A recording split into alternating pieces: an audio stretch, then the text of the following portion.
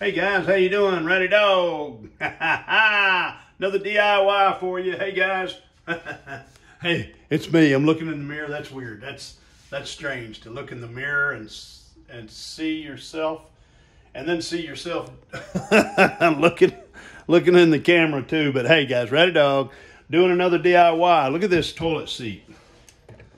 This is kind of a faux marble toilet seat. Very cool. It's got nice chrome hardware hinges on it. It did come with, see the base, the hardware bases. Very nice. This is a slow close toilet.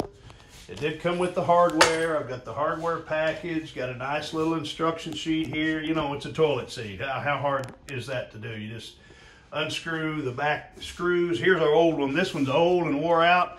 This one was sent to me by a brand, so it's a timely manner for me to do my eval on. And you can see we do black and white in this old, this is an 1889, 1890s room that was converted into a bathroom.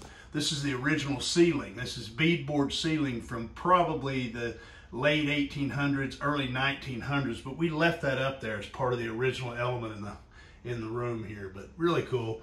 Then we put our own beadboard up. I did this. This is my room here. I'm proud of this bathroom. It turned out really good. But anyway, I'm going to replace that toilet seat with this toilet seat, and I'll be back in a minute and show you how she looks. So get a look at the before. Oops, get that out of the way. Get a look at the before. Real good there. Got it? And I'll be back in a minute. Okay, all done. You ready for the reveal?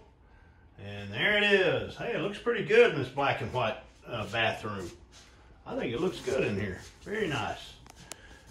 May not be quite the right size, but still, I mean, just the accent alone tying into the black and white tile looks cool. Looks really cool. It was easy to put in. The hinges are really nice, chrome hinges. And watch this. This is what's cool too. Boom. You got a slow close. Does the slow close thing. That's neat. But anyway, there it is, guys. That's it right there. And this was sent to me by a brand that wanted me to do my evaluation on it. And there you have it. Easy install. The instructions are very simple to follow. You know, 1, 2, 3, and you're done. So it took me a whole 5 minutes to install it. But nice product. Really looks good in here. I like it. Kind of a faux marble, black marble look. But anyway, that's what I know, guys. Neat product. And I think we'll just keep that right there. All right. You guys have a good evening. God bless.